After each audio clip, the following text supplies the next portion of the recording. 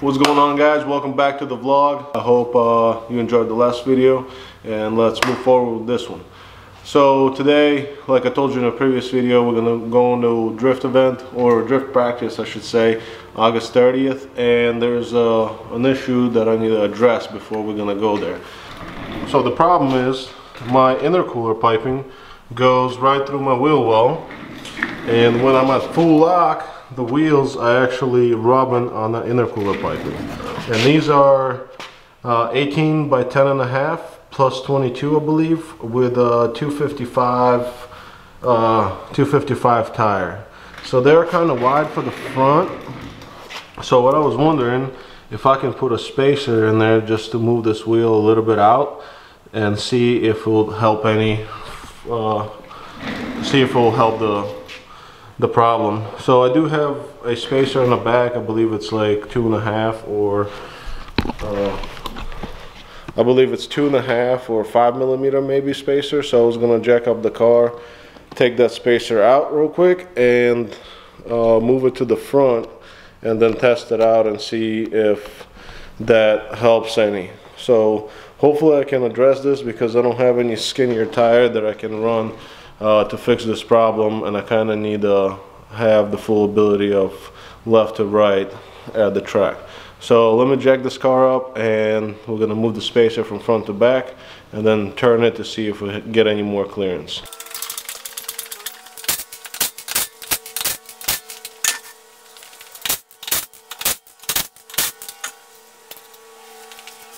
So I have one of these universal spacers that you will get probably like at Napa or something, and we're just gonna measure it real quick how big this spacer is. And it is, yeah, 5mm. So this is a 5mm spacer, and let's just put it on. Let me actually show you where it's rubbing at. You see it right there. Right there is where my tire, you can see the tire marks, you can see an indentation from the tire. So I'm trying to get away from that. All right, let's put this 5mm on, and let's see if this helps out.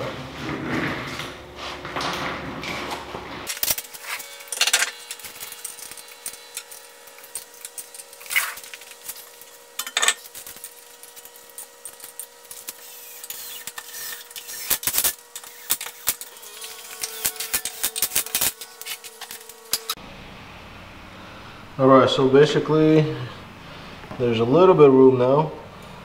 It was a lot better, so I would still have to go up and down the driveway just so the car settles down. But let me do that. Let me go up and down the driveway and then do a full lock and see where we're at.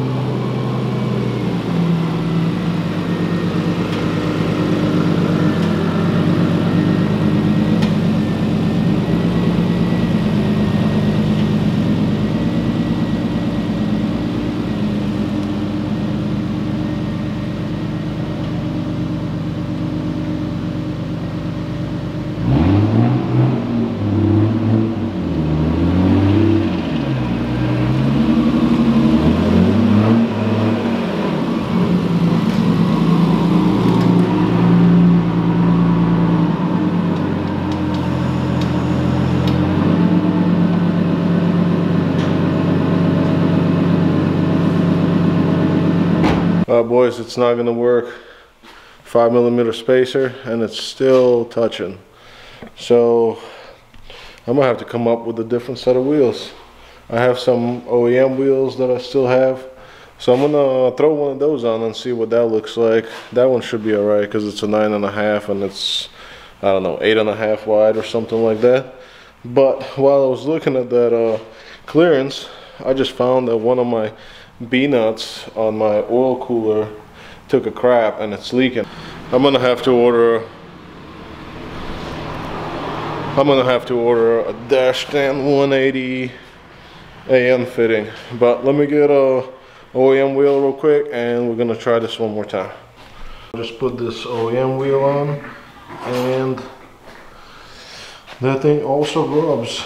So it just touches a little bit less, but still does right over here in the wheel well. So I kind of like the black wheel. I don't know. Maybe I should get some black rims. What do you think? Or should I stay with the dip dish wheels? Or the black wheels? Not those. Something nicer. I don't know. Anyway, it's basically going in and cutting some of this pipe off and some also on the bottom so I can move the whole thing over.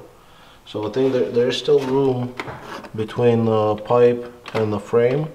So I think what I'm going to do, I'm going to take the bumper off, since we're going to take it off anyway to fix that B-nut.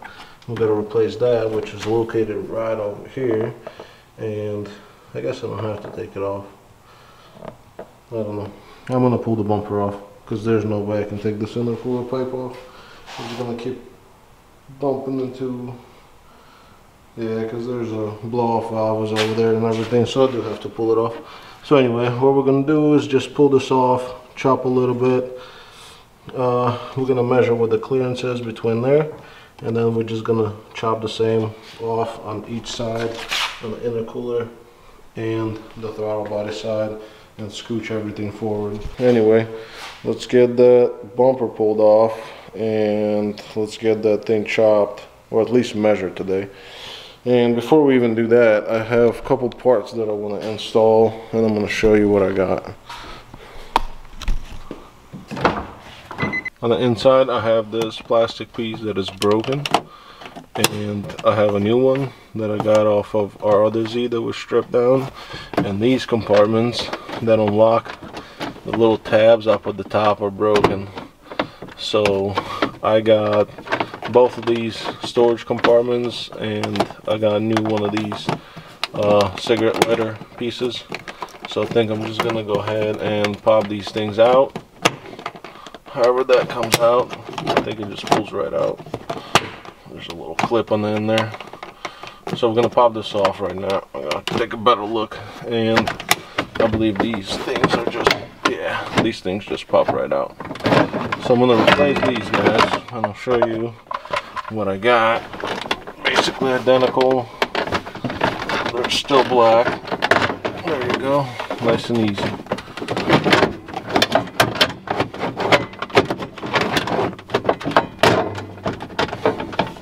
It's kind of hard to do this with one hand. Let me move this chair up and put them in real quick. Check this out. Brand new. Brand new. Everything works. Cleaned them up. Both. Cigarette lighter cover that's not broken. Also got a mat holder, the little hook that goes right here. I never had one, so my mat was always sliding. So I got one of those. And also got these 3 caps that go right here. I was missing them for the longest time, so I'm pretty pumped. Interior is like almost 100% complete. I think what else I'm going to do is put this seat switch in, because mine's all busted and my seat barely ever moves. You gotta really mess with it for it to move. I think I'm going to pull that seat out real quick and put the new switch in, and hopefully this one works better than the old one. Alright guys, the seat is out, and my wire harness for some reason was stuck under this bracket where this bolt was going, and it was like jammed in there. So I had to take this bolt off, which is right here, and get my wire harness from under it. So hopefully yours is not that way. Maybe that was the reason my switch broke, as you can see it right here how smashed it was. So maybe that was the reason. I just kind of rubbed through. I'm just gonna feed mine the same way I found this one, except I'm not gonna pinch it by this bracket. So that goes right there.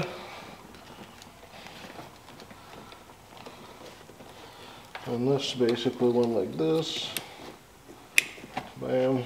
I gotta go find some hardware for this right now so we can secure it. And then I'm gonna vacuum the inside under the chair, under the seat, and we're gonna put this back in.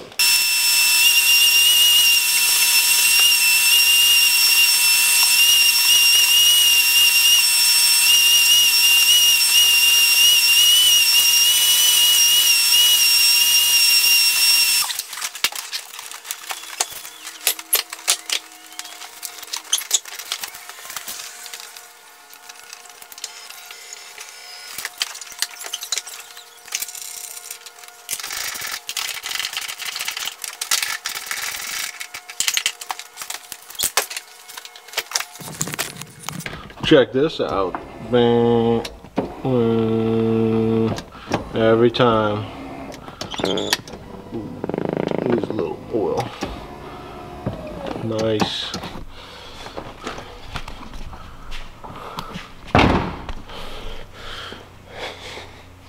As funny as that sounds, I'm pretty excited about that switch working. It hasn't worked in about 5 years, so I'm pretty stoked that I got a new one finally.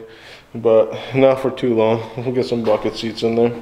Alright boys, so the game plan is to get this car flipped back around and kind of just back it in this third bay and get the front end jacked up, pull the front bumper and the wheels off, and then try to mess around, get those intercooler tubes off and try to chop it, as I was telling you before, try to scooch it forward. And on the front, on the turbo side, what we're going to do is probably rotate the turbo housing a little bit so this pipe will scooch forward. And like I said, this side is not bad at all. It barely touches. It's this one that's a problem. So I don't think with a 5mm spacer on the wheel and this thing slightly rotated, I think it's going to work just fine. And over here, we're just going to have to finesse this one and put a spacer on, cut it, scooch it in a little bit. But first we're gonna measure the distance that it has that's allowed to be moved in. Another thing, what I'm gonna go do right now is I'm gonna order 2 5mm spacers from Z1, and I'm gonna order a -10 180 AN fitting so we can replace the leaky one that I have on there now. And one more thing that I do need for this car is a weather strip for this windshield right over here, because whenever we were at the drag strip, it got so hot that day that the glue melted and the thing actually flew out whenever we were driving. So when I was pulling up to the pit, it was just slapping on the roof, which was kind of funny. But so those are the 3 things that I need to order right now, so they'll be on their way, and that should be it. I just got to figure out how to, get the steering angle right so we don't clip those pipes and rip it out of the track. This is a different day. Last time we left off, as I said, I'm going to go inside and order some parts, and I basically didn't come back out, so I didn't do anything else. But as you see, the car's unjacked, the bumper is off, and I did order a fitting for the oil cooler leak. So I have a -10 180-degree Fregala fitting, which we're gonna install today, and I'll show you what it looks like right now, where it's leaking at. And then I did order 2 spacers from Z1. They're 5mm spacers for the front to give us a little bit more clearance on our steering, get that wheel away from those intercooler piping, but we still gotta work on that. And then I also got the weather strip for the windshield, so this has to go in at some point. And I also got the cover for the battery compartment. I never had one since I bought the car, so I'm pretty excited to have one installed. This should look a lot cleaner now, so you don't have to look at the wires in there, which I'm stoked about. Alright guys, well, this is where it's leaking from, and you can see when I wiggle this, you can see this part moves back and forth a lot, which is, you can just pull on this, and that should not be this way. So this is as soon as the car's running, there's oil just coming right out of here. So I'm gonna go, first thing I'm gonna do is replace this. So let's go ahead and take care of this first issue, and then we're gonna move on to our intercooler piping, and this is where you can see the tire marks. So we're gonna try to get this fixed up a little bit. And here's the other side. Same deal, but a lot less, but still not good. So let's move forward and get this fitting replaced now, and then we'll take a look at the intercooler piping.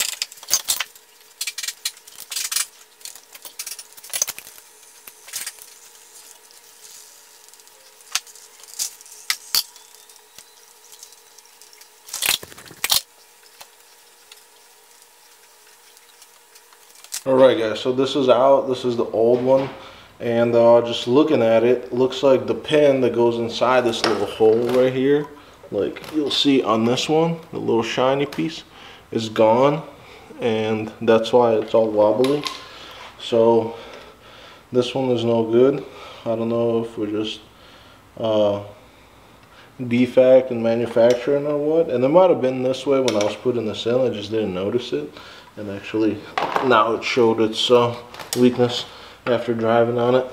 But there's a new one, and I'm not going to replace this part, this collar that goes on the line itself, because the other one's fine. I mean, all it does is just holds the hose in.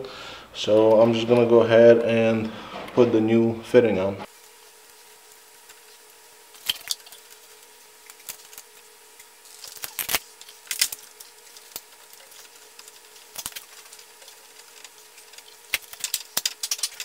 Alright, so I measured the distance between the pipe and the frame, and we had about a inch and 3/4. So I'm not going to be able to cut inch and 3/4 off, because that's going to put us, that was about right there. So that's going to cut too much pipe off, and then plus my bong for my temp sensors right here. So that's not going to work out.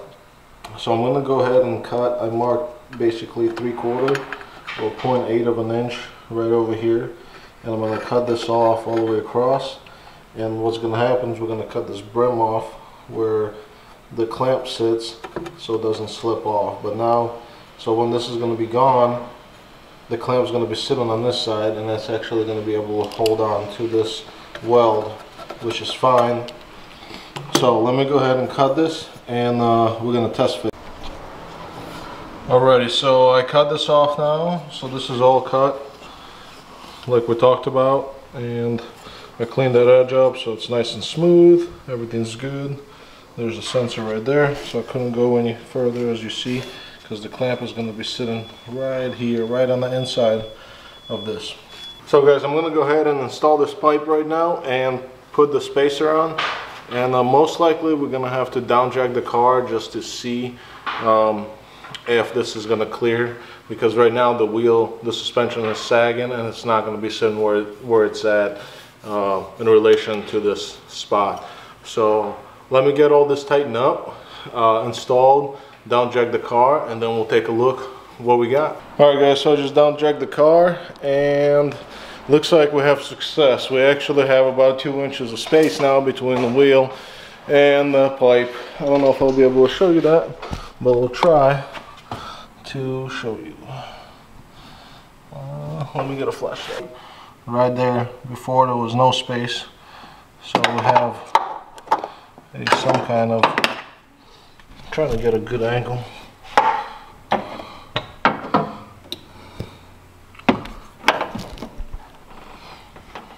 I don't know, very hard to tell, but anyway, you see that spacing right there? So that is where the wheel, and the other side, the forward side, is the pipe, and that's the wheel, and we have room. So that is good. I was really worried about we're not going to be able to make it. And that is with a 5mm spacer from Z1, and like I said, we cut about a 3/4 off our pipe by the throttle body side, and I did not take anything off the intercooler side, so we're able to make that happen. But I'm still gonna go ahead and drive around at some point here. I really want to start the car up and leak check this fitting right now, make sure it's good while we're on the ground, and then I'm gonna, I have a 5mm on the other side. I'm gonna turn it and make sure to see if that one clears. I don't think it will, but I did not try it last time I was doing this, so let's take a look.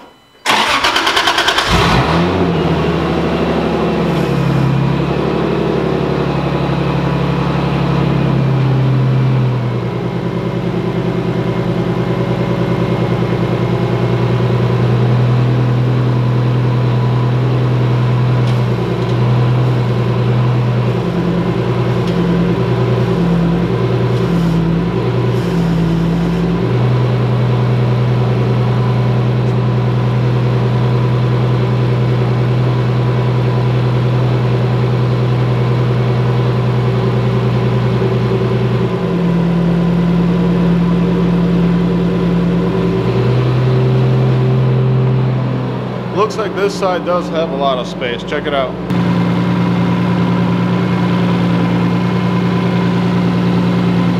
I just shut the car off. I want to go ahead and actually bolt everything down, put all the clamps on, and go for a drive and actually test everything out.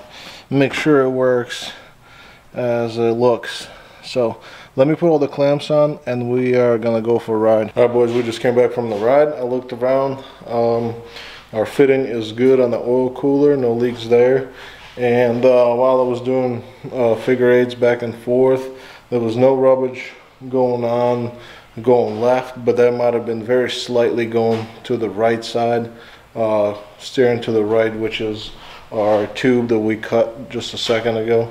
And I really don't know what else to do besides redoing the whole pipe, just welding a new one.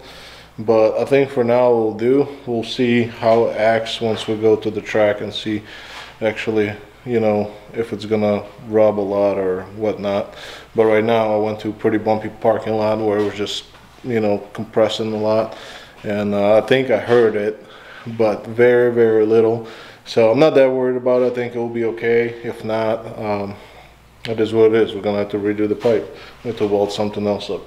But as I came back, there's more issues. My front main seal just decided to check out, and it sprayed oil all over the engine bay, which sucks. I'm going to show you that real quick. I don't know if you can see it, but there it is. There's oil all over. There's oil right there. There's one drop sitting there. I just kind of wiped it off so it doesn't leak a lot, but it looks like it's coming from the